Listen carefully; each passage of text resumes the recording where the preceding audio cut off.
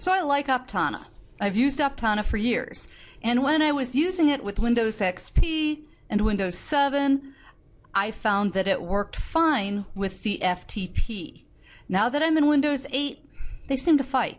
So I'm going to show you another FTP, or File Transfer Protocol, software that I've used in the past and that I like. This is the Windows version. I'll have another video for the Mac people. If you're a Mac person, go get Fetch. So I'm going to look up coreftp free. And there's lots and lots of stuff out there. I like coreftp. My school uses it. I've used it for years. I find it easy. So in the core page, I'm going to go to download. And they have the free version. That's good enough for me. So I'm going to go to coreftp. I'm going to save the file. I'm going to go to my downloads. I'm going to double click. Yes, I've used them for years, so I'm going to choose yes. I'm going to agree. Please pretend that I actually read that. And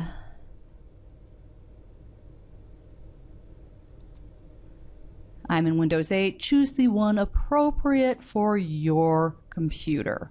I'm going to hit next. I'm going to hit install.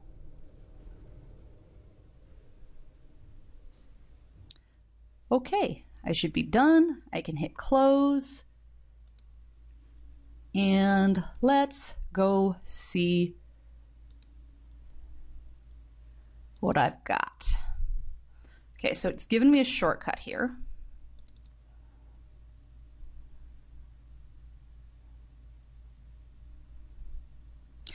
I'm going to make it my default FTP client because it's bugging me that the other one's not working. No, I don't, because I have an editor already. Okay, now Site Manager. Site name, Web 105.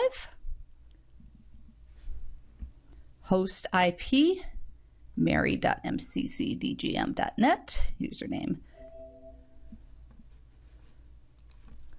Mary. Password,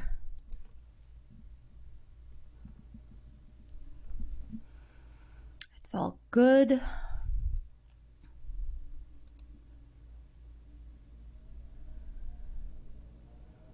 That should be all okay. And that should be excellent. Okay, so I'm going to hit connect and see if it worked. Yes, I have this. Okay, I'm going to be working in my public HTML folder inside the Web 105 folder. And I've got, you can see bunches of stuff there. Now on this side, I want to go to my documents, which is where I'm at. And I want to go to Aptana Studio because that's my workspace. And here's Web Fundamentals. So we can compare what's the newest, and that's always you go with the newest. So I've updated this, and you can see I've been playing both in Dreamweaver and Aptana, but everything's registered to Dreamweaver because that's my preference. To upload, I hit the arrow over here. I'm going to overwrite. Project 8, I updated on the 9th, and here I updated Project 8 on the 8th. So let's move Project 8 over. I'm going to overwrite all.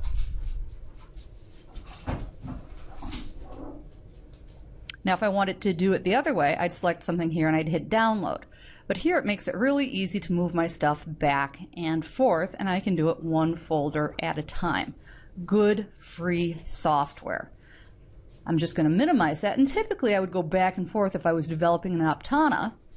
I would be able to just minimize this when I'm ready to update. So let's try that.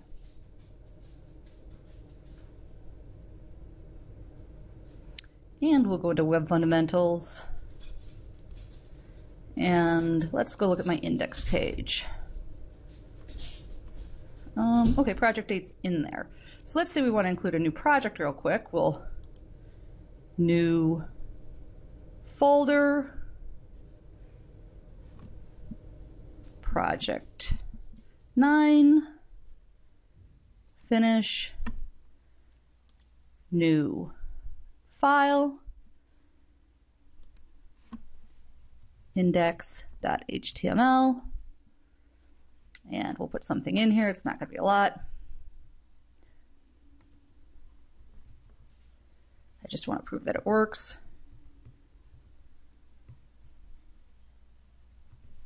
I'm skipping the head section.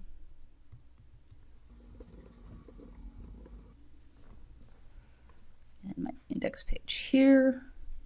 We do want to save these before we update them, by the way. So we'll save this and go to my main index page, add a link.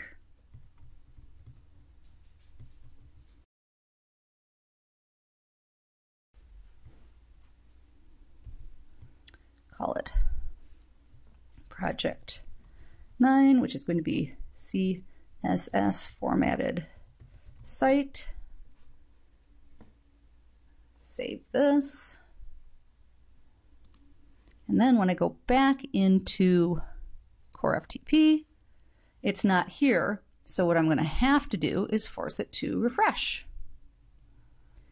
And I should be able to, I think I should just be able to hit F5 actually.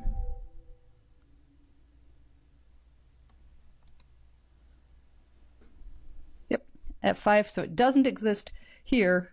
It exists on my side, but not this side. So I can hit the whole folder, something I like with this, and just hit it over. And now I have project 9. But because I changed my index page, I better send that over too, so it's updated. Overwrite, because it already exists. Let's go test and see if everything's working. So if I did this right, I should be able to go to mary.mccdgm.net, go into Web 105. I need to change that index page.